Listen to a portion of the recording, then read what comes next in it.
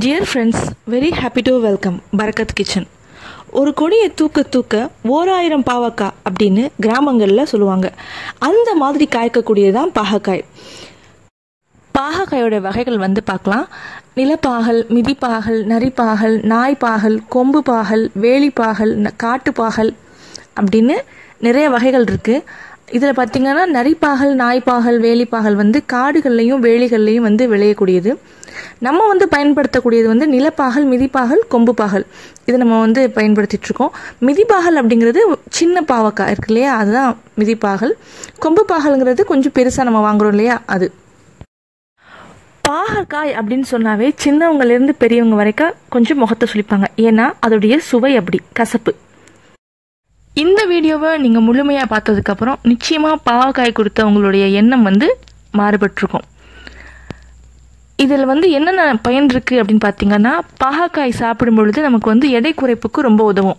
கத்திரிக்காய் போலவே இதுலேயும் மிக குறைந்த அளவு கலோரிகள் இருக்குது. அதனால் நம்ம உடம்புக்கு எடை போடாது எவ்வளோ சாப்பிட்டாலும்.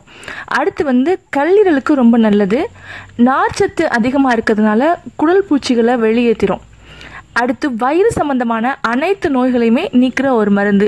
இது எல்லாத்தையும் விட மிகப்பெரிய விஷயம் என்னன்னு கேட்டிங்கன்னா, சர்க்கரை நோயாளிகளுக்கு இந்த இது ரொம்ப பயனுள்ளதாக இருக்கும்.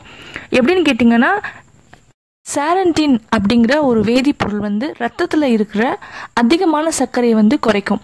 இந்த குறிப்பிட்ட வேதிப்பொருள் எதில் அதிகமாக இருக்குன்னு கேட்டிங்கன்னா, பாகக்காயில் அதிகமாக இருக்குது.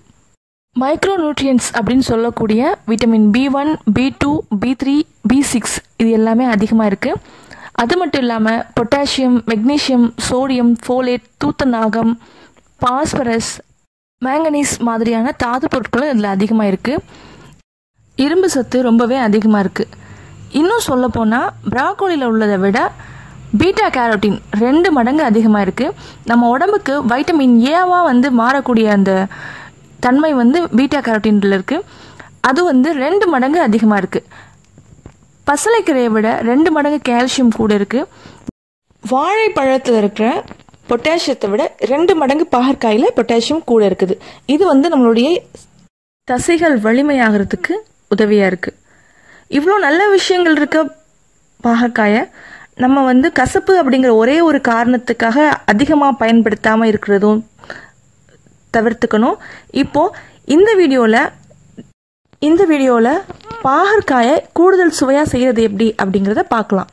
4 கிலோ பாகற்காய், தேவைக்கேற்ப மஞ்சள் தூள், மிளகாய்த்தூள், கொஞ்சம் உப்பு, அது கூட அரிசி, அதாவது அரிசி களைஞ்ச கடலநீர், முதல் நீர் இருக்கு இல்லையா, அதை எடுத்துக்கணும். அதிகமாக தண்ணி இல்லாமல் கொஞ்சமாக தண்ணீர் ஊற்றி நல்லா கொலன்னு அடிக்கடலநீர் எடுத்துக்கணும். அது ஒரு 1/2 டம்ளர் எடுத்துக்கலாம். அந்த கழனி தண்ணீர் ஊற்றி இந்த மஞ்சள் தூள், மிளகாய்த்தூள், உப்பு போட்டு நல்லா கரைச்சி வச்சுக்கலாம். நறுக்கி வச்சுருக்க பாகற்காயை எடுத்து இதில் கொட்டி நல்லா ஒன்றா ஊற வச்சிடலாம். ஒரு 10 நிமிஷம் அல்லது 15 நிமிஷம் ஊறினா போதும். அடுப்பில் பாத்திரம் வச்சு அது நல்லா சூடானதுக்கு பிறகு ஒரு 4 டேபிள் ஸ்பூன் நல்லெண்ணெய் ஊற்றி எண்ணெய் நல்லா காஞ்சதுக்கு பிறகு நம்ம ஊற வச்சுருக்க பாகற்காயை எடுத்து அதில் கொட்டிடலாம். தாளிப்புக்கு எந்த விதமான ஜீரகம், சோம்பு இது மாதிரி சேர்க்க தேவையில்லை. நம்ம வெறும் பாகக்காயை மட்டும் போட்டு நல்லா வதக்கிடலாம். உங்களுக்கு தேவைப்பட்டால் பாகக்காய் வெந்துட்டுருக்கும் பொழுது இன்னும் கொஞ்சம் கடலநீர் ஆட் பண்ணிக்கோங்க. இல்லைன்னு சொன்னால் 4 டேபிள் ஸ்பூன் நல்லெண்ணெயை கொஞ்சம் நீங்கள் சேர்த்துக்கலாம். சுவையான பாகக்காய் ரெடி. குறிப்பு ஒன்று சொல்லிடுறேன். பாகக்காயை தொடர்ந்து, அதாவது தினமும் சாப்பிடக்கூடாது. யார் தினமும் சாப்பிடக்கூடாது அப்படின்னு பார்த்தீங்கன்னா, கர்ப்பிணி பெண்கள் மற்றும் பாலூட்டும் தாய்மார்கள். அதே போல் சர்க்கரை நோயாளிகளும் தினமும் சாப்பிடக்கூடாது. அப்படி நீங்கள் தினமும் சாப்பிடணும்னு கேட்டிங்கன்னா, நீங்கள் உங்களுடைய மருத்துவருடைய ஆலோசனையின் பேர்லாம் சாப்பிடணும். நல்ல விஷயங்களை நம்ம 4 பேருக்கு ஷேர் பண்ணிக்கலாம். ஃப்ரெண்ட்ஸ்னாவே ஷேரிங் அண்ட் கேரிங் தானே. இந்த வீடியோ உங்களுக்கு பிடிச்சிருந்துச்சுன்னா லைக் பண்ணுங்கள், ஷேர் பண்ணுங்கள்.